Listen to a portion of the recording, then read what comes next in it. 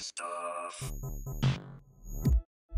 Hey, what's up? So Mainframe Entertainment was a big part of my childhood. They did Beast Wars and Reboot and probably some other stuff, but mostly those two. Man, good times, right? But there's also a Transformer named Mainframe. He started out life as an action master, which are basically just non-transforming action figures of Transformers. They're pretty cool. Most Transformers fans nowadays kind of shun Transformers figures that don't transform, but I'm into it. Then again, I'm pretty much into everything, so But Mainframe was recently revived with that big ARC set, so let's take a look at all the Mainframes I got, right? Here we go. First up, the original. Look at this guy, man. He's blue and gray and red, and his gray's even got a bit of a swirly plastic quality to it. It's looking great. He's got the classic 5 POA, as well as knees and kind of multi-directional hips. It's pretty good. He's got some chest doodads, a funny head, a blaster, and a yellow and blue tank friend. And the friend can convert into some kind of tank thing.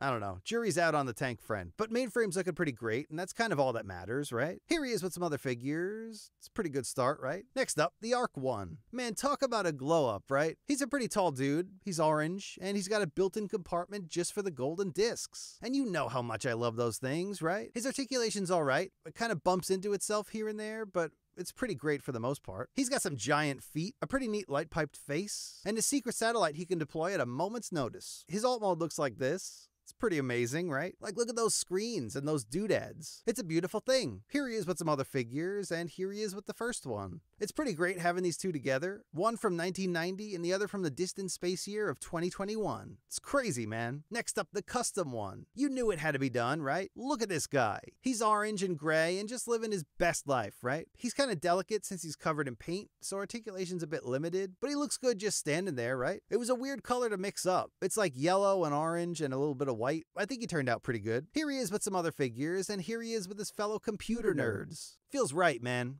Feels real right, And that's it. That's all of my got. Mainframe. He's definitely worthy of his own corner on a shelf, right? You think Hasbro's ever going to do him in his original Action Master colors? What about a Super 7 Ultimates version of him? Sky's the limit for Mainframe, right? But that's going to do it for now. Thanks for watching. Subscribe. Leave a comment. Instagram, Twitter. You know what to do. All right.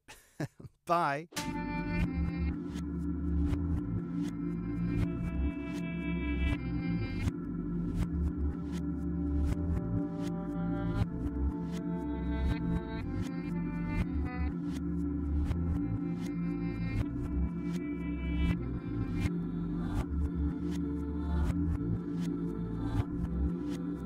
We did it!